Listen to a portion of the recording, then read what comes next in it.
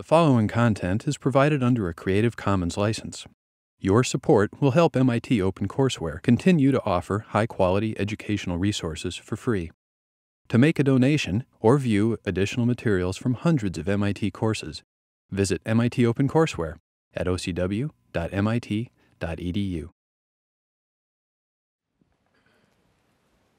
I have two functions here. One is add, and one is multiply.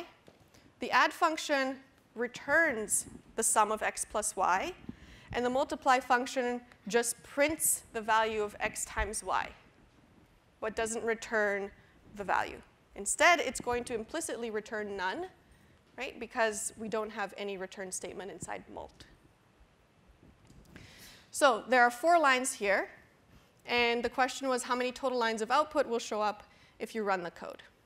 Okay? So how many lines in the console show up? Okay. So when I do first add 1, 2, it's going to go inside this function here, and it says x is 1, y is 2, and return 3. So I'm replacing this line with 3, but notice I'm never printing it out. So this line of code will not print out anything. Instead, if I do, so the next line is if I print add 2 plus 3, then I'm going to get 5, and I'm going to print that out. So that's one thing I'm printing out.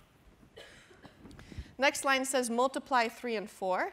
So I'm going to go inside my mult function and say x is 3, y is 4. So I'm going to print 12. 3 times 4 is 12. So that's another thing that gets printed out.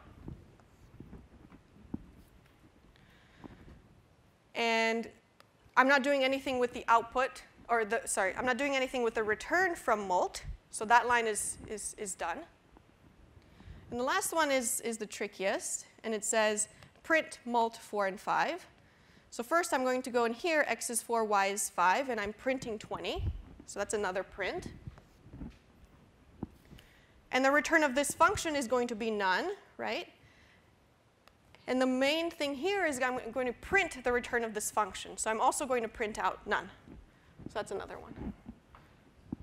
So in total, I'm going to have 4 different things printed out, the last one being this none.